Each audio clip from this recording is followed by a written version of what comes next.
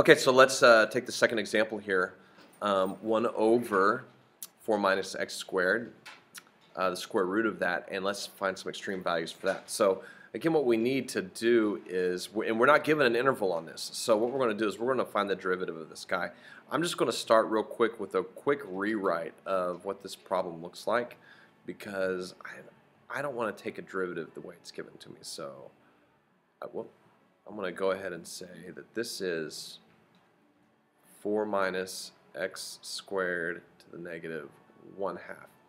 And so the derivative of that is going to be 4 minus x squared to the negative 3/2 times the derivative on the inside. So here's chain rule right here. So we have to multiply by that guy right there, and that's going to give us negative 2x.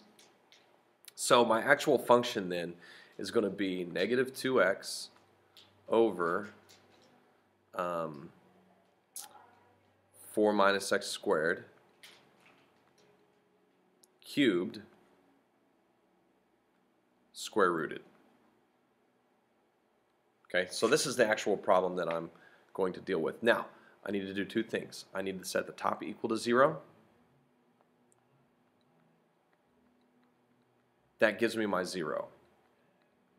So when x equals 0, that's a critical point. Okay. The other point that I need to check is where this 4 minus x squared cubed equals 0, because that also will give me a critical point. So I got to take this guy down here,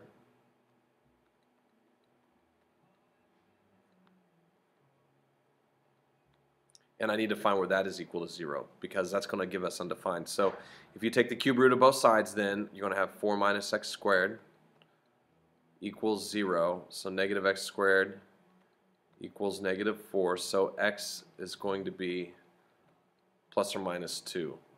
Okay, those give me zeros. All right. So now what do I do?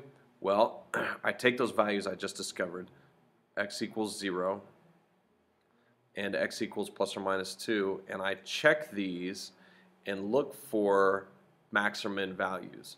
So I'm going to do f of 0, I'm going to do f of negative 2, and I'm going to do f of positive 2. Now here's the deal. If you're paying attention, we're actually not going to have to check negative 2 or positive 2, because I can't actually include them as endpoints in my original function. If you'll notice right here, if I do 4 minus 4, that's a 0. I'm undefined at that point, so I can't include that particular endpoint as a possible max or min, because this is only going to be on the open interval from negative 2 to 2. All right, we just discovered that. And since I can't have 0 in the denominator, then whatever I get for these guys is going to also be undefined. They're undefined. Okay? That means that all I need to do is check that top guy out. So wherever that top guy goes, that's what I want. And so I'm going to have 1 over the square root of 4 minus 0 squared. And that's going to give me 1 over 4, square root of 4, which is 1/2. So what is this going to be? This is actually going to be my minimum value.